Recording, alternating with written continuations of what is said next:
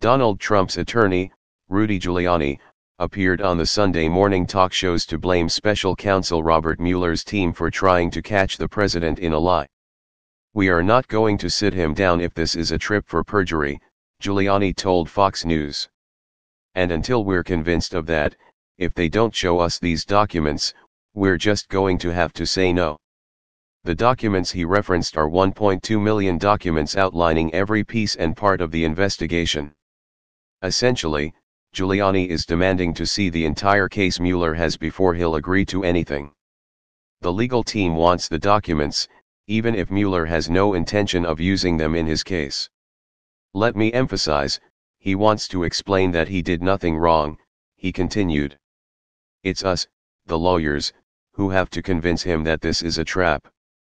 The idea that something is a perjury trap is a term Trump's legal team has been throwing around for weeks, claiming that Mueller simply wants to set Trump up to lie. The so-called perjury trap is actually nothing more than asking Trump questions and ensuring he can answer truthfully.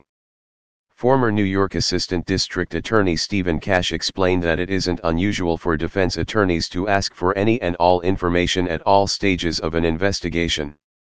Whether the investigators or the grand jury intends to turn them over, however, remains to be seen.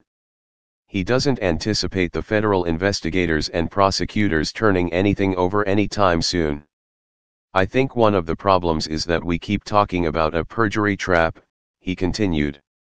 "Well, a perjury trap is not what most people think it is, or what it is on Law and Order when someone who may lie ends up in a position in which they do lie. It's a very well-defined legal concept, and it requires that the prosecutors asking the questions are not really asking that question they don't really want to know answer. They just want you to get you to lie." He explained that in his expert opinion and observation, "I don't think there's any evidence that that's what's going on here. I appreciate why Mayor Giuliani, as an aggressive attorney, says, 'I want to see this, I want to see that, I want to see the other thing.' But the idea that there's a perjury trap here or there is some legal concept that addresses that, I think it's misunderstood by a lot of Americans."